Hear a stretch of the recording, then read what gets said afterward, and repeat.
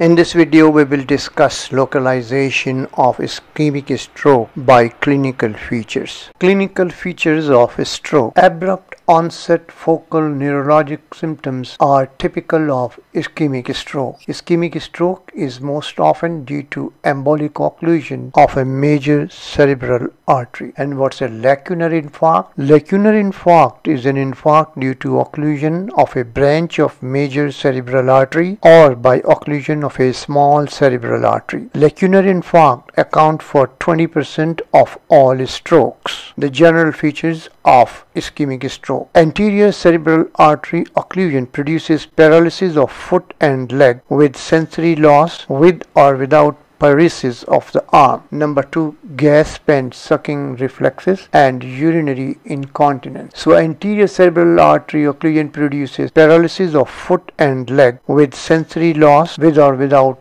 paralysis of the arm, gasp and sucking reflexes, and urinary incontinence. The posterior cerebral artery. In 75% of cases, it arises from bifurcation of the basilar artery, and in 20% of cases, the posterior cerebral artery arises from ipsilateral internal carotid artery. Posterior cerebral artery occlusion produces two syndromes. Syndrome 1 involves ipsilateral subthalamus, medial thalamus, cerebral peduncles, and the midbrain. It causes Claude and Weber syndrome, which we already discussed, and we have a video on that, so please watch them. And it also causes Dejerine Rousey syndrome. The posterior cerebral, this syndrome produces third nerve palsy and contralateral hemiplegia, vertical gaze paralysis. The Dejerine Rousey syndrome initially causes contralateral hemisensory loss, but later it's followed by agonizing, shearing, burning pain. This pain of Dejerine Rousey syndrome does not respond to analgesics but responds to anticonvulsants like carbamazepine and gabapentin or tricyclic antidepressants. The second syndrome is due to occlusion of the distal posterior cerebral artery that supplies medial temporal and occipital lobe, causing contralateral homonymous hemianopia with macular spearing. Why there is macular spearing in posterior cerebral artery occlusion? Macular region of the visual cortex is supplied by both posterior cerebral and middle cerebral artery branches. So a posterior cerebral artery lesion spares the macular vision. Number 2, there is temporary memory loss in distal posterior cerebral artery occlusion, and this is due to hippocampus involvement. And why it's temporary? Because memory has a bilateral representation. If dominant division is involved, then infarction causes alexia without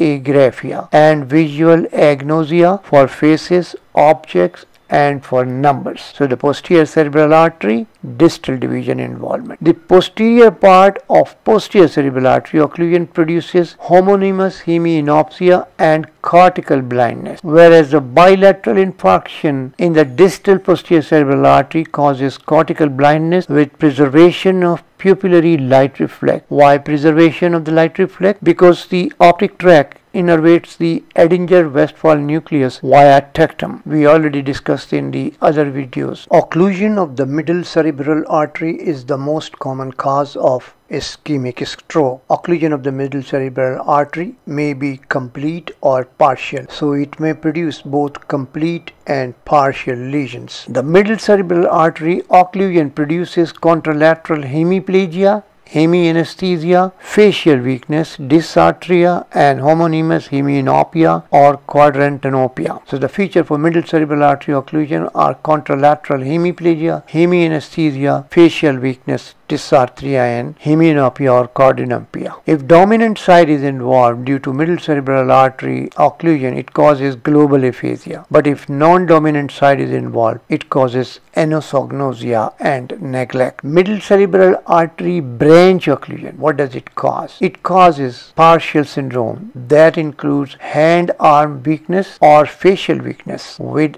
aphasia. If superior division of middle cerebral artery is involved, then it causes sensory motor stroke with aphasia. So superior division of the middle cerebral, sensory motor stroke with aphasia. Whereas if inferior division of middle cerebral artery is involved, that supplies posterior temporal cortex, it causes wernicke aphasia without weakness. Inferior division, wernicke aphasia without weakness. Superior division of middle cerebral artery, sensory motor stroke. Now the basilar artery occlusion, we have already discussed it in another video, the Lockton syndrome. It involves the long track. It produces facial paralysis, coma. It produces horizontal gaze palsy because horizontal gaze center in the palms, hemifacial sensory deficits, and Horner syndrome. The internal carotid artery supplies the optic nerve and retina. Occlusion of the ophthalmic artery causes transient recurrent monoocular blindness that is called amaurosis fugax. Patient describes it as a horizontal shades moving up and down. So ophthalmic artery, branch, internal carotid artery occlusion causes temporary recurrent blindness known as amaurosis fugax. Patient describing it as horizontal shades moving up and down. And in carotid stenosis there is carotid bruit. Which brain structure edema increases intracranial pressure, and what are the dangers of that? Number 1, cerebral edema causes